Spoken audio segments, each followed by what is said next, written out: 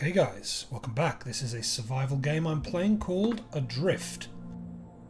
So, in this survival game, have a quick look around, see what's going on over here. You'll notice that I've got air supply and some health here. My air supply seems to be going down slowly, so I'm going to go and see what this is over here. Ah, good. My air supply is back up again. Let's have a little look around, shall we? What's this on the floor? Oh, something just happened. Maybe if I go and check my inventory. Oh, I've picked up 3 of something. I'll keep that up on the screen for a second. Is there any more of that stuff, I wonder? What's this? This looks like a lift of some sort. Turn that off. And that looks like some more metal behind it.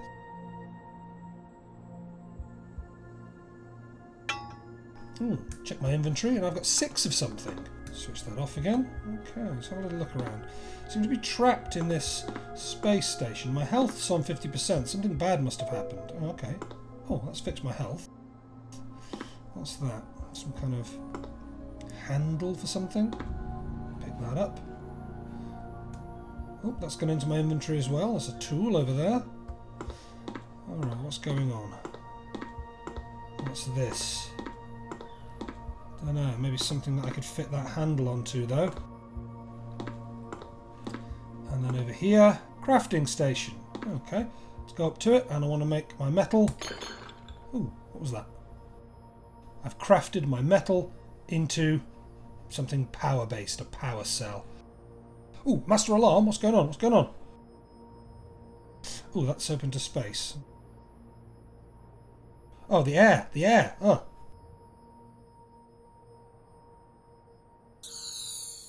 Okay, that's better. Okay, so I'm going to leave that game there, skip out of it. So in this video, I'm going to be talking about 2 of the hallmarks of survival games. I'll just frame in on my player over here. 2 of the hallmarks of survival games, an inventory system and a crafting system. And I'm going to go through both in this game. So first of all, let's take a look at the inventory system. I'll just collapse this back down again. You can see what I'm talking about. So I've got a first-person controller and I've made sure that they're tagged player because my scripts later on, they start off untagged. My scripts later on are going to need them to be tagged player.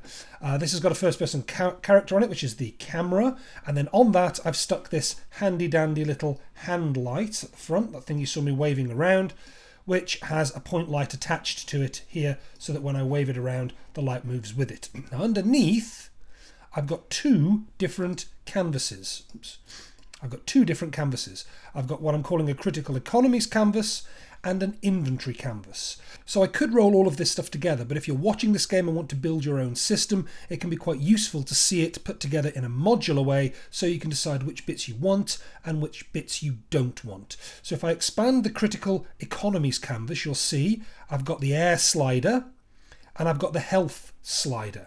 And those 2 things here are what control my air supply and my health in the bottom corners of my screen. So using sliders to represent things like health or mana or air supply can be incredibly useful, but I'm not going to go through that in this tutorial. I'll do a separate tutorial all about how to do that.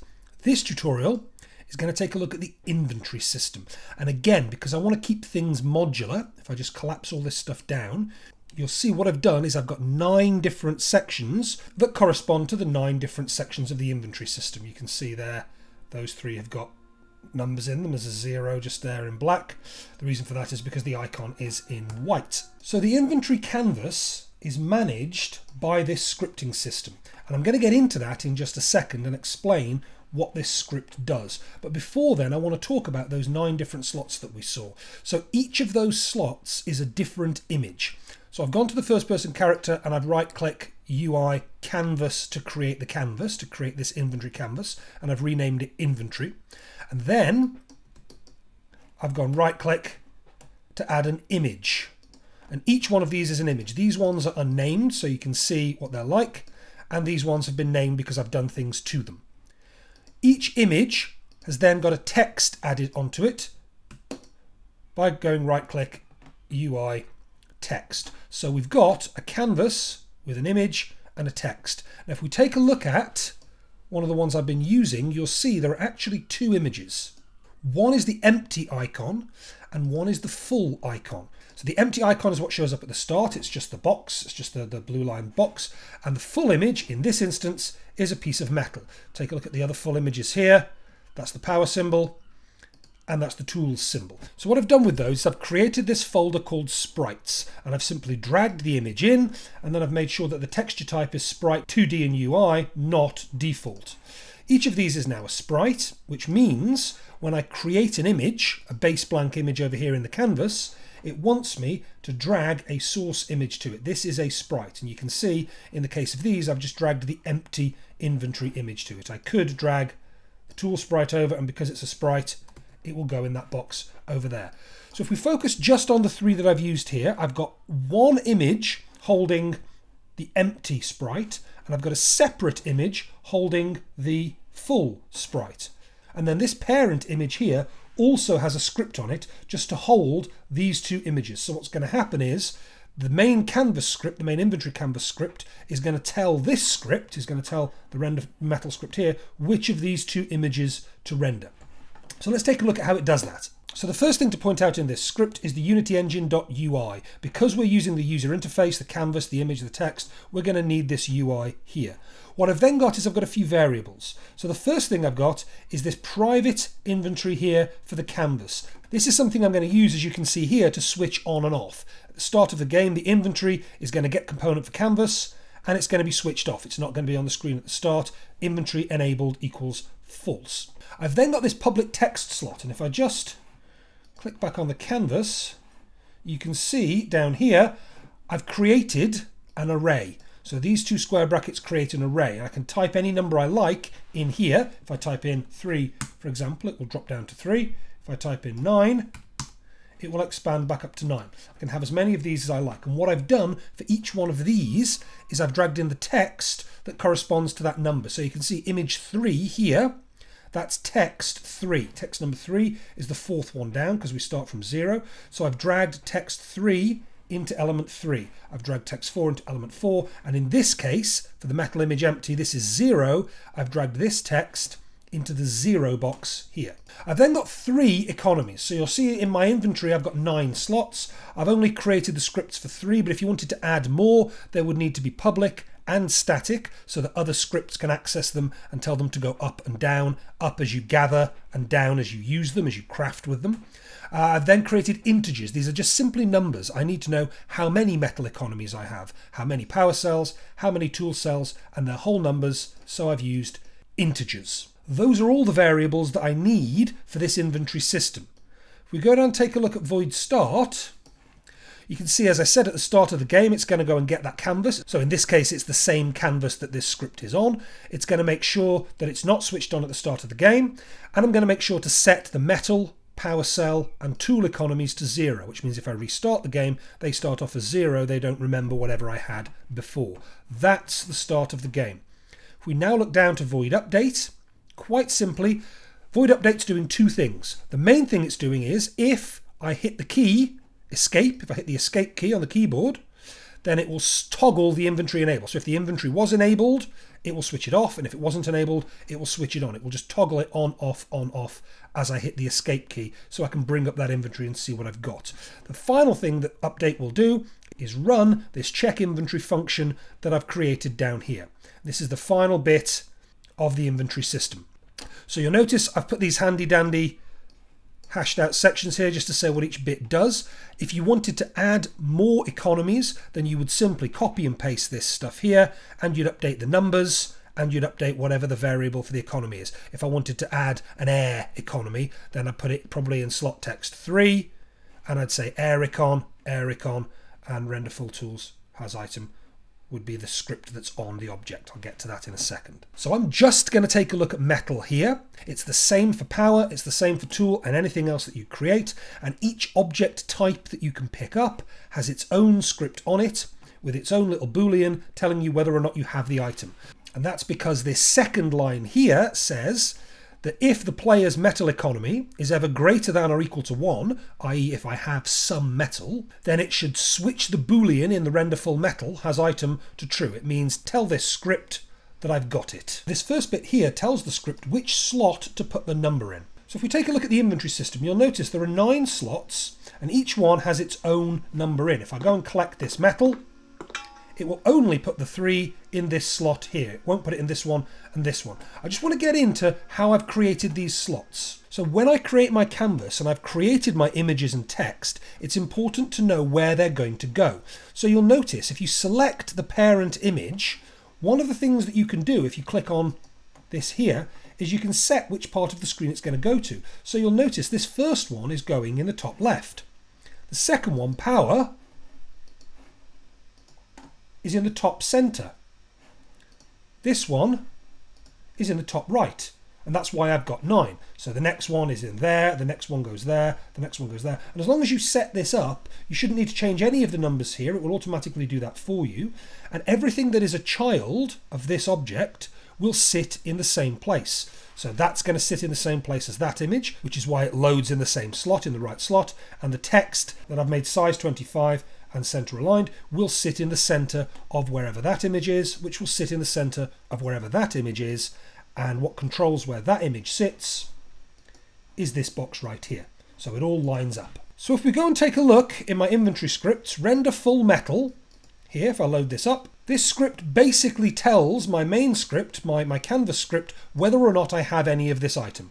I have a public static bool, it's public and static, so it can be accessed by another script, and that simply tells me whether or not I have this item, in this case metal. It tells me what the empty image is and what the full image is. This script goes on this image under the canvas here, and you'll see it gives me the empty and full, and it's just telling me what image do I load when it's empty and what image do I load when it's full. And those images have come from my sprites here, and I've loaded those onto the actual image itself, inventory empty and inventory full. So the script for this is pretty straightforward. If the Boolean has item is set to false, as it is at the start of the game, then the empty image is enabled and the full image is not. That's true, that's false. However, if I have the item, then the full image is enabled and the empty image is disabled. It will just switch them round as and when I have it, so I can see what's going in those slots on my inventory.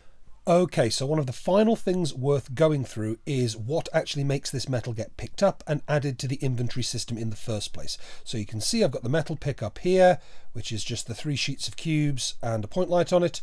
And then on the metal pickup, I've got a collect metal script, and one of the variables in that is a sound effect it's going to play when I pick it up. So because it's got a sound effect, it needs an audio source, which definitely does not need to loop. I'll just take that off there. This is going to be controlled by the script, so let's take a quick look at that script now, which is the collect metal script. So there's only 2 variables to worry about in this script. One is the audio source that's on it. This one's called audio source 1 because I've got another script with audio source on it. And the audio clip, it's going to play picked up metal from the audio source, and the audio source is this one here that's got the script and the audio source on it. At the start of the game, it's going to activate, it's going to go find the audio source component, and then down here I'm using an IE numerator. The reason for that is because I want to wait for a certain number of seconds. So I'm using an IE numerator instead of void, and then on trigger enter, collider other, just like any other pickup. If the other game object's tag is exactly equal to player, then it will do all of this stuff. So what's this stuff? Well, the first thing it will do is it will shoot that metal 20 meters straight through the floor. The reason for this is because I want it to play the audio before I destroy the game object. If I ask it to play the audio and destroy the game object at the same time without waiting, then it simply won't play the audio, because the audio will try to play at the same instant that the game object is destroyed. So it shoots it through the floor, it plays the audio, and then it accesses the inventory system script and adds 3 to the metal economy. And if you remember, when you add 3 to the metal economy, if that ever goes equal to or above 1, then render full metal item has item equals true. What it does is it swaps the icon in here as we've previously seen. Then it asks it to wait for 2 seconds. Why 2 seconds? Because that is the length of the audio clip. It then mutes the audio source, so if it hasn't quite finished, if there's a fraction of a second left, it mutes it, and then it destroys the game object. Why bother destroying it? Well, so it doesn't clutter up the game and use up runtime. I've shot it 20 meters through the floor, so I can't see it anymore, gives the illusion of having been picked up, but this actually destroys it, gets it out of the scene.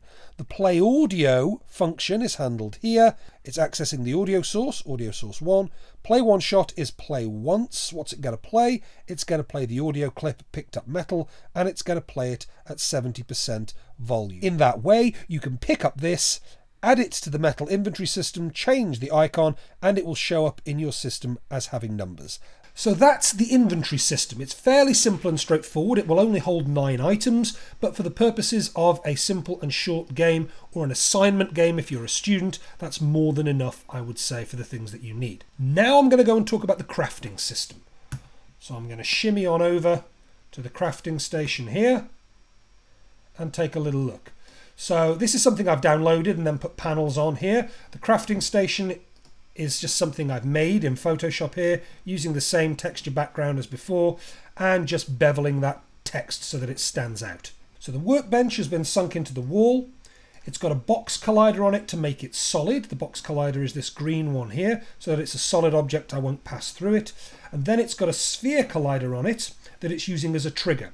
This is essentially so that the script knows when the player is standing in front of it, when it's inside this area here, and the player does whatever they want to do, it will allow them to craft whatever it wants to craft. I've then got 2 more things on it. I've got this crafting script here, which is a script I'm going to go into in a second. You'll notice one of the variables is a sound effect. So because it's got an audio clip, I've also put an audio source on it here. The way I've done that is I've dragged the crafting script onto the object over here. I won't add it twice because it's already on there. And then I've dragged the audio clip, not over to here, directly up to here. And again, I won't put it on there because it's already on. I've made sure to decheck play on awake, so it doesn't play as soon as I load the game, because I want to control how it plays with the script. So let's take a look at this crafting script. So you see I've only got 2 variables on this thing. I've got an audio source because it needs to play sound, and I've got an audio clip, which is the particular sound it's going to play. And this creates the variable here, crafted, which I can then drag that clip into. At the start of the game at Void Awake, it's going to go and find the audio source. Which audio source? This one. The one that's on the script here, the one that's on the same object as the script. It's going to go find the audio source, get components. The heavy lifting is done by this Void on-trigger stay collider. So the reason I'm using on-trigger stay instead of on-trigger enter is because I want it to take effect whilst the player is inside it, not just when they enter it. As long as they are inside the collider and they do all of this stuff, then it will do whatever it's told to. So what am I telling it to do? Well, first of all, I've gone Void on-trigger stay, collider other. So if the other game object has a tag that is exactly equal, double equals, to player, and double ampersand and if the player pushes the key M on the keyboard, M for metal, then it will run a little debug log. That's just to test that the M has worked. I'm going to hash that out and save because you don't really need that. That's just me testing that it's worked. So if the inventory system script, if inventory metal economy is greater than or equal to 6, then it will do this stuff. So that's why it's important in inventory system that you make sure you have a public static metal economy, because the public static bit means other scripts can access it. So back into the crafting, if the player pushes M and they have metal, then the inventory system will add 1 to the power cell economy. So I'm crafting metal into power cells. It will add it plus equals 1. And it will then take that metal away. I will lose 6. It will inventory system metal economy minus equals 6. So whatever that was, it's now lost 6. And then it will run the play audio script down here. And play audio quite simply says that the audio source should play one shot, play once, should play the audio clip crafted at 70% volume. And the audio clip crafted here is the one I've created. It's whatever I've dragged into there. So some of the limitations with this system as I've set it up, by pushing M, you will only work with the metal economy. So the player would need a different button depending on what they want to craft. Whilst that's slightly cumbersome, again, it is modular, so you can add a bit at a time. And all you would need to do inside the on-trigger stay collider is copy this. So for example, copy that, paste it, and then change the key code. So this time if I'm pushing P and I've got 6 power cell economies, then maybe I can convert them into a tool economy, and it will remove those 6 from my power cell economies. So in this way, it becomes quite modular. Yes, you'll need a whole different bunch of buttons to push in order to craft different things, but that could just as easily be number 1 on the keyboard, number 2, number 3, number 4, or whatever else. There are other ways you could get around this as well, but this is a simple crafting system after all, and this system simply works. I'm going to take that out because I actually quite like my crafting system the way it was. Thank you very much for watching this short tutorial on survival games and how to make inventory and crafting systems.